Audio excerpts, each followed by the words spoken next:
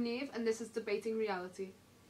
I'm here with Chase, and on each episode we'll be talking about a different topic and talking about the facts or fiction of each theory around it. And today's topic is the Flat Earth Theory. Chase, what is the Flat Earth Theory? Well, pretty much there's a Flat Earth Society that has been building up over the past couple of years of people who actually adhere to the original theory that the Earth is flat. The Earth being flat was a theory that's been going on for ages since the beginning. It only started to dwindle down come like 17th, 18th century. But constantly people just thought the Earth was flat. They just looked over the horizon and just assumed that you can't go but too far. And that has been the constant theory that has been around. And only since they decided to create these globes that they changed the theory into that we're on a globe or a sphere planet. So that's only about 300 years old. Okay, well, thank you for that. On today's show, Chase is on the pro-Flat Earth theory, and I am on the cons of the Flat Earth theory. So, Chase, what's your argument for the Earth being flat? Well, as I already has just stated, it's like it's not my theory. The Flat Earth theory is basically based upon the fact that we're on a plane that is a constant straight plane of this. Well, we'll call it a planet just because that's what we all know Earth to be as. But it's actually under a dome, and it's on a flat plane, and that is why we see the horizon.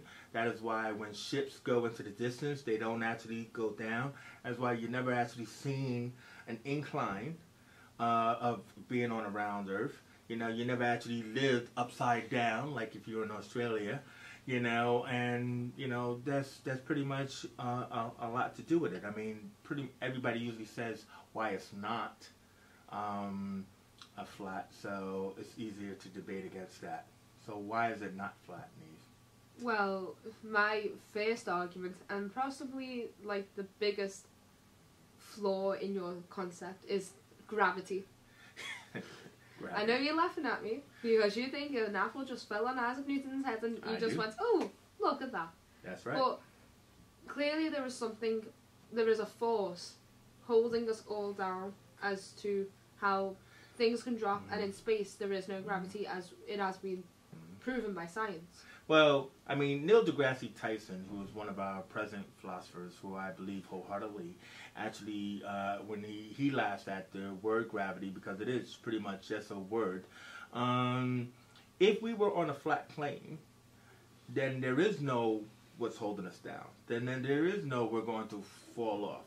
That's all based upon if we were on a spinning sphere that was spinning constantly, which is what we were told by the word science, is that we are on a spinning ball, and gravity is what keeps us adhered to the ground. But if we were on a flat plane, then there's nothing to worry about falling off, flying off, or, staying adhered to it. But there'd still need to be gravity on a flat plane, obviously. Why? Well, if we're on a flat plane, and I'm walking, and I accidentally drop my drink, and it will fall. I thought, yeah, but what force are you saying is there to pull it down? Well, I could go into all about the fundamental forces that we all learned in school in the word science, but actually, like I just said, if you're on a flat plane and you're walking along and you drop your drink will drop. There's no force involved in that. Yes, there is. Clearly something needs to be pulling that down. Why did I have to pull it down? It drops. You know what I mean? There has to be some sort of force on it, otherwise it just floats. Well, it has to be because you were told that in school that everything has an equal and an opposite reaction, that you were told the theory of relativity. You were told that, everything has a mass and whatever. That's what you were told, but that doesn't mean it's true. Okay. But what about the moon? Okay, what about the moon? That, thing up there. Yeah, the piece of cheese that everyone I never called it the cheese, and I never said there's a man on it. Oh, that's a whole different... That is a whole different story.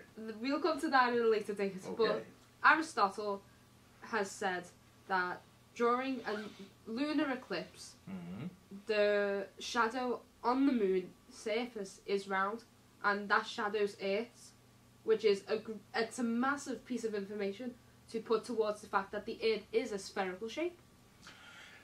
No, it's not.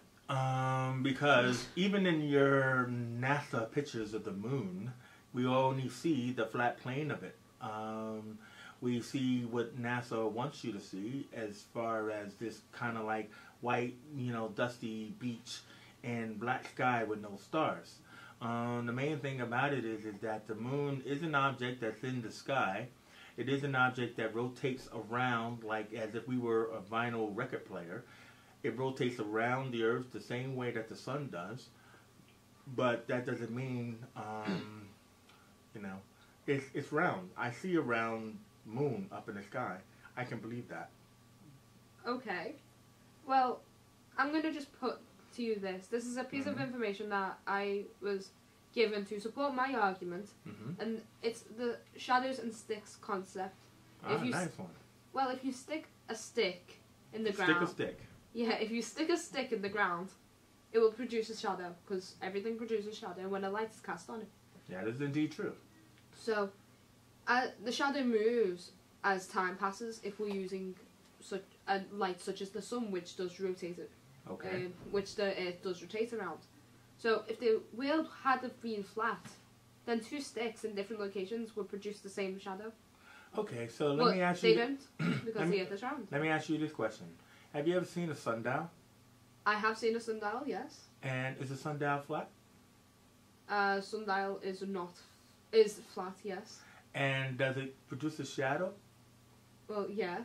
Well, there you go. But I'm not... That's the thing, no. Right. Do you know what else is on a sundial? What? A stick. A little needle-like object that sticks up from the centre of the sundial, which gives the illusion of a shadow, or the second hand of a clock, going round the time. The sundial is here, and the stick goes like that. That it does. That's what the light is casting on, and the shadow true. is going on the sundial base. Just like the stick is in the ground, and the shadow is going on the ground, which is the base. That is Therefore, true. I have just proven that little point that you've made wrong. No, you didn't, because yes, I did. The sundial is still flat, the stick is still standing up, and the sun is still going around in a circle. Yeah. That's what I said. It's like a vinyl, and you didn't prove anything. Yes, I did. It has nothing to do with it being round or a sphere. It has nothing to do with the fact that it went around this flat sundial. No. Like the Earth.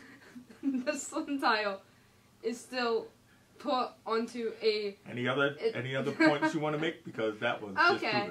Okay. Usually somebody's counting down like that. Yeah, usually we have someone counting down to see how long we've got left. Yeah. For this little debate. So... Oh, look at that. Wait. You just went by a picture, and guess what that is? You just went by a picture of where it's supposed to be showing that it's a sphere of the sun going around. But guess what? Okay. It's a flat. Hang on. It's a flat. Hang it's on. a flat. Hang on. Flat circle. Flat. Right. Quoting this, by the way, since a sphere has a consistent shape, no matter where on it you stand, you have exactly the same amount of sphere under you. And then imagine an ant walking around on a crystal ball. Assuming the crystal ball is polished, the ant's only indication of movement will be the fact it's moving its feet. The scenery would not change at all. Well, yeah. So let me ask you this one, right? Because usually the common debate is the circumference of the Earth, like when you're like in the sky, right? Yeah. So like the point is, a lot of people always point out the circumference of the plane, right? Now, what they never realize is that even though we in the Flat Earth Society usually say that the Earth is flat, we also say it's under a dome. So that dome has a curvature, right? Which is what the curvature that they see when they're in the sky, because as they go higher and higher, they see that curvature. So what it is that if you act like you were in a fishbowl, for example, like a fish, right? You would just see the water, but if you were a human in the fishbowl, you would see the curvature. There you go. Well, I want to pitch this out to our little audience that we've gathered. Do. So, hello? Can you give us your statement on whether you think the Earth is a sphere or a flat plane. Also state your name. Hi, this is Nigel calling in, and I think that the Earth is a sphere. Okay. Yes, Nigel! Do you now? Why is that, Nigel? Because if you go to a different part of the Earth, like if you go to Australia and you look up at the moon is upside down. Is it? Yes. How do you know? Compared to how, because I've been there, I've seen it. It's upside down. How do you know it's upside down, though? It's in a round sphere? The way we look at it on our side of the Earth, like in the northern hemisphere, it's you see like the face of like the man in the moon. But when you go, moon, right? Yeah, but when you go to the other side of the Earth, it's upside down. Hold on, Nigel. Hey, Hold don't be on. rude. Don't be rude. I'm not being rude. Let him finish his statement. He just said he'd been to Australia, and I'm just trying to say I I'm know. not debating him being in Australia. I'm just saying that is the moon round? Well, he has witnessed it firsthand. And Okay. what he's saying is the perspective that we have on, like, in England, when we see the moon, we see the face of it. Audience, here's a round thing, right? That's also flat on one side, so No. it's never gonna be Wait. This is round. We all agree, right? How do you know that this is upside down? You don't, because it's round. Because, Next caller. okay, no, hang on, pass me your little round sphere thing. Okay. If I put a little mark, so okay, we'll use this little empty bit here. If I turn it like that, you can see that the empty bit is on the bottom, therefore, it's upside down. And you can tell, just like the moon, it is not a perfectly polished grey ball. I know. It's not a perfectly polished grey ball. It is this thing that has a lot of crater holes. It has tons of misshapen parts of it. So, therefore, if we saw one specific speck of it in England, and we could see that on the moon, and then we went to Australia, like Nigel said, we will probably see that different speck in the opposite position it would be in England. I just don't know how he understands if it's a speck that it's in an opposite position like you just described. So anyway. I think we're going to have Thanks to for wrap that it call. up there. Thank you, Nigel, for your call, but I think we're going to have to wrap it up there because it's getting a little too intense right now. Well, you know what? I'd just like to say thanks for having me on there. Thanks for coming. You It's know, been... I always love to debate the reality of things, but actually, I would like to say is that this is also just for fun. You know, there's the whole Flat Earth Society. There's the people that try their best to debunk it, and people also say, "Hey, look, man, you know, this is the way it is because it's always been that way." And I just wanted to just say is, until I've actually been to Venus or Uranus, I can't tell you which one is different. Okay, well, thank you for your closing statement. And I would also just like to add on that these debates are merely just fun and to get a bit of a conversation started. And it was fun, though, wasn't it? It was fun because we're not doing any of this to insult anyone. I'm not insulting anyone that believes in the flat earth theory. I'm just saying I have a lot of arguments to prove my side of it being a sphere. You have a lot of arguments to prove that it's a flat plane.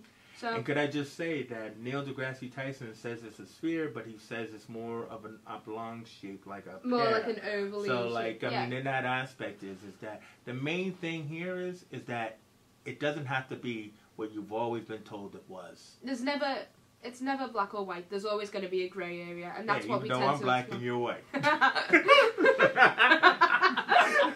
Okay, we're definitely going to end it there. So thank you for watching Debating Reality. I've had Chase with me, being a lovely competitor. Thank you very much, Niamh. I've been Niamh, and thank you. We'll see you again soon. And remember, the truth is out there. And don't remember, you're listening to Colors, City of Liverpool, online radio station where we stream live from the community for the community. I thought it was from the community for the community. But I just I said that. Oh, did you? I thought you said